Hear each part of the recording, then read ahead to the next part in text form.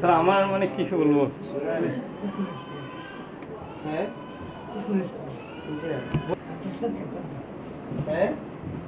কি বলছো বাবা?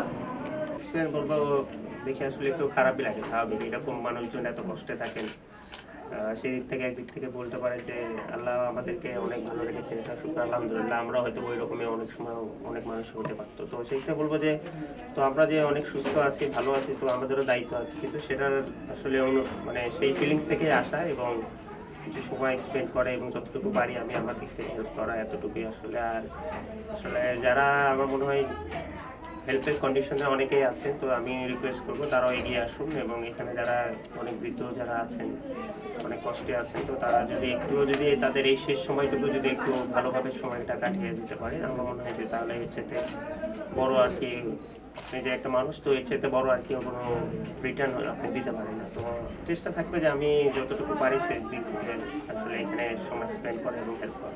আপনাকে দেখে তাদের রিয়াকশনটা কি, মানে কি তাদের রিয়াকশন বলতে স্বাভাবিক, তারা যে জায়গাটায় স্ট্রাগল করছে সেদিক থেকে আসলে আমাদেরকে চেনা তো হয়তো একটু ডিফিকাল্ট, বাট তারপর আমি মনে করি যে তারা হয়তো এতটুকু হলেও চিনবে যে না অ্যাটলিস্ট কেউ না কেউ তো এসেছিলেন তাদেরকে একটু হেল্প করার জন্য। তো এটাই আমার মনে হয় যে অনেক বড় ব্যাপার।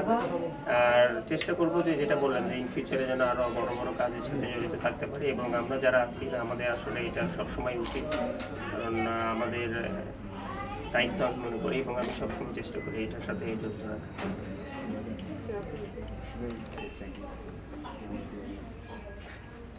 না অবশ্যই তো ভালো, আমাদের তো ডেফিনেটলি আপনার সবসময় একটা গ্রাফ থাকেই যে আমরা উপরের দিকে এগিয়ে যাবো, এবং লাস্টে আমরা আপনারা দেখেছেন যে আমরা ওয়ান ডে তালার মধ্যে ভালোভাবে প্রোগ্রেস করছিলাম, এবং T20 তো মোটামুটি আমাদের যে আশানুরূপ হয়তো বা যেভাবে প্রোগ্রেসটা দরকার ছিল ওটা না হলো, লাস্ট সিরিজটা আমরা মোটামুটি ভালোই খেলেছি। তো টেস্টে যে আমরা আস্তে আস্তে ইমপ্রুভ করছি, লাস্ট 4-5টা বছর যে ভালো ক্রিকেট খেলছিল বাংলাদেশ, সেটারই একটা শো করে, কারণ যেহেতু আপনার এক সিরিজ খেললে আপনার র্যাঙ্কিং ইমপ্রুভ হয় না। তো সেটার দিক থেকে বলবো যে হ্যাঁ অবশ্যই হ্যাপি। আর আসলে ইমপ্রুভ করাটা আমি মনে করি যে একটু হার্ডওয়ার্ক করলে আর কি সেটা খুবই মানে ইজি হয়, বাট সেই কাজটা ধরে রাখাটা অনেক ডিফিকাল্ট। আমার মনে হয় যে আপনার এই পজিশনটা ধরে রাখে এবং এর থেকে উপরে যাওয়া এটা আরও অনেক ডিফিকাল্ট হবে, বাট আমাদের টিমে যে প্লেয়ারগুলো আছে তাদের সেই সামর্থ্য আছে এবং আমি মনে করি যে ইনশাল্লাহ এটা আমাদের দ্বারা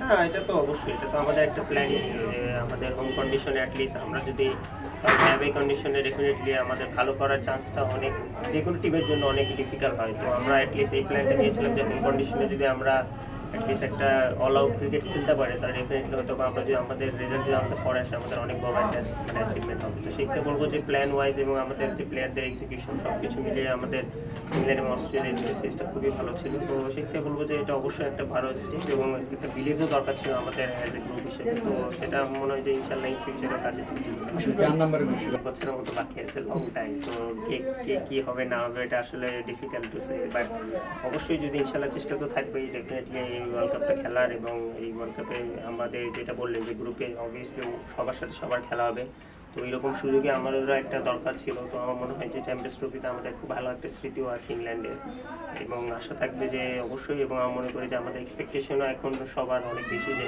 বাংলাদেশ টিম অবশ্যই আগে যা করছে যেটা আরও বেটার করবে, এবং আমার মনে হয় যে সেই ক্যাপাবিলিটি একদম আছে আমাদের। এবং এই ওয়ার্ল্ড কাপে আমার মনে হয় যে ইনশাল্লাহ বাংলাদেশে আমার একটা টিম ইনশাল্লাহ যেতে পারে এবং একটা রেজাল্ট ভালো করতে পারে, যেটা কিনা লাস্ট 4-5 মানে 3-4 বার যে ওয়ার্ল্ড কাপে করছে তার থেকে বেটার করার এই একটা সুযোগ। তো আমি মনে করি যে আমরা যারা 4-5 জন আরও সিনিয়র এবং যারা জুনিয়ররা আছে, আমার মনে হয় যে আমাদের যদি বেস্ট অ্যাবিলিটিটা দিয়ে আমরা খেলতে পারি ডেফিনেটলি এই ওয়ার্ল্ড কাপে বাংলাদেশ অবশ্যই অনেক ভালো কিছু করার চান্স আছে।